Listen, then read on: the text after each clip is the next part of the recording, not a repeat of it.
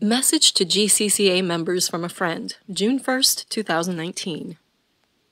The following is quoted with permission but anonymously from a former associate of GCCA who has many friends remaining in the cult. Quote, from Rabbi Shmuley's letter and the testimony of others, we can see that Gabriel and the easily angered Paladin quite obviously are frauds, and this alone also calls into question any and all other claims made by Gabriel, including his supposed divine mandate and his purported continuation of the revelation. We also see that he is not clairvoyant, or at least could not demonstrate this ability in the Dateline video, and also in many other instances, such as several failed predictions over the years, etc. And to my knowledge, he's never healed anyone either, though perhaps certain members of his community attribute their good health to his quote-unquote healing sperm. As Carl Sagan once famously said, extraordinary claims demand extraordinary evidence, and we still have yet to see any such evidence presented by Gabriel.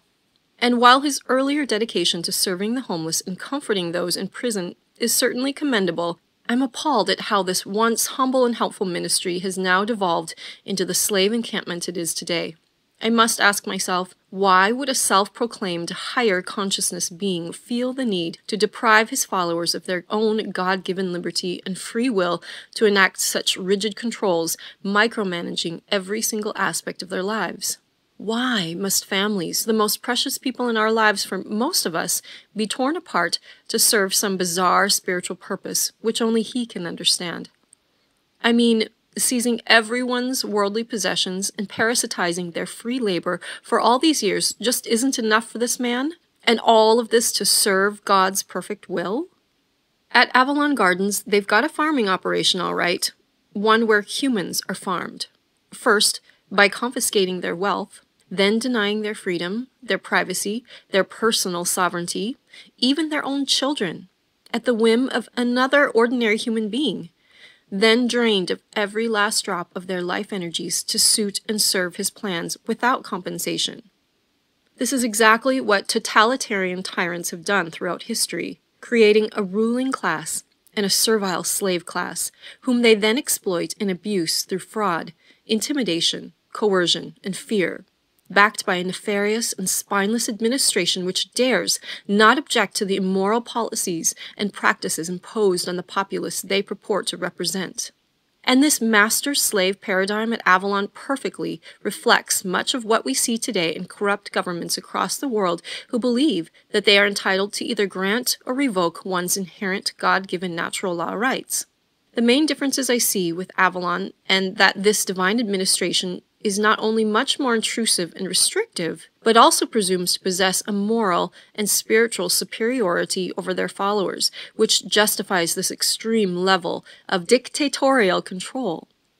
Just ask yourselves, would the Creator himself really have it this way? I'm sure that those members of the community whom I know and I love would feel offended by what I say here, that I've betrayed them. But no. My friendship is always genuine, and I believe that I'd be forsaking them by not speaking my mind on this matter. There are some very wonderful people who have allowed themselves to be conned into submission, and they deserve far better than this. Sorry, GCCA, but I calls it like I sees it, and I am more than just a bit disgusted by what I'm hearing from so many former members. This is not higher consciousness spiritual living. This is mind control and slavery, pure and simple. People should never be subjected to this kind of demeaning exploitation in order to follow a spiritual path. And though my now former, friends, they may shun me for having dared to question the integrity of their leader, I only seek to serve truth, and I'm simply stating the obvious, that regardless of all the great work done at Avalon by people who are essentially enslaved, slavery in any form is still just plain wrong. Period. Today, the residents of Avalon Gardens, which touts itself as a model of higher consciousness, spiritual living to be emulated, are actually subject to a much more extreme degree of tyrannical control than can be found almost anywhere else on earth. How many churches does anyone know of which subject their followers to the kinds of restrictions imposed there? It's a prison of sorts, a slave camp operating under the guise of a spiritual community, to lure in people who merely speak spiritual growth and connection with like-minded others, then to strip them of their wealth, require them to work long days without compensation, break up couples, remove children from their parents, deny them their freedom and privacy, forbid contact with loved ones in the outside world, etc., etc., etc., is not merely wrong, it's evil.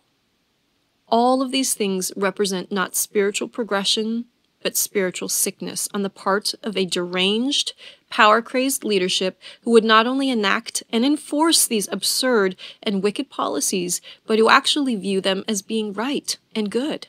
And to me, higher consciousness means, among other things, but first and foremost, true human freedom, which is nowhere to be found at this place.